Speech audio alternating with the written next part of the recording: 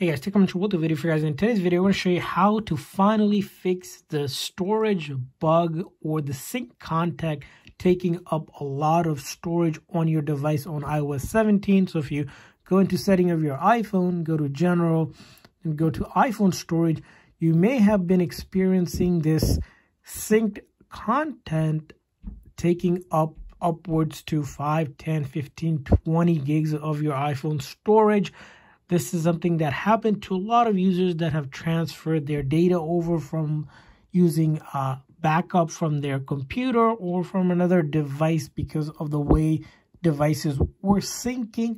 And one solution wasn't previously is that you backed up your current device, did a factory reset, and then restored it again. So that would fix it. Now, that only fixed it for some people, but Apple has finally pushed out a new iOS update to fix this problem. So if you go into your setting of your iPhone, go to General, Software Update.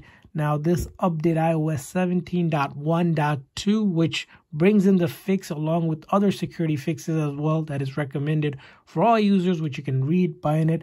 Go ahead and update your phone, and that sync contact taking up space should be gone. Now, when you do any sort of software update, make sure your phone is at least 50% or more charged or connected to a charger, has a good strong Wi-Fi or cellular data, and give yourself about half an hour to 45 minutes to successfully update your phone. And once you update it, I hope that issue is resolved for you. And if so, leave a comment in the comment section if it fixed it for you. It fixed it for me and a lot of users, and I hope that's the final fix, and hopefully it goes away for you and that storage is again available for you to use on your iPhone. So thanks for watching, guys. See you guys next time.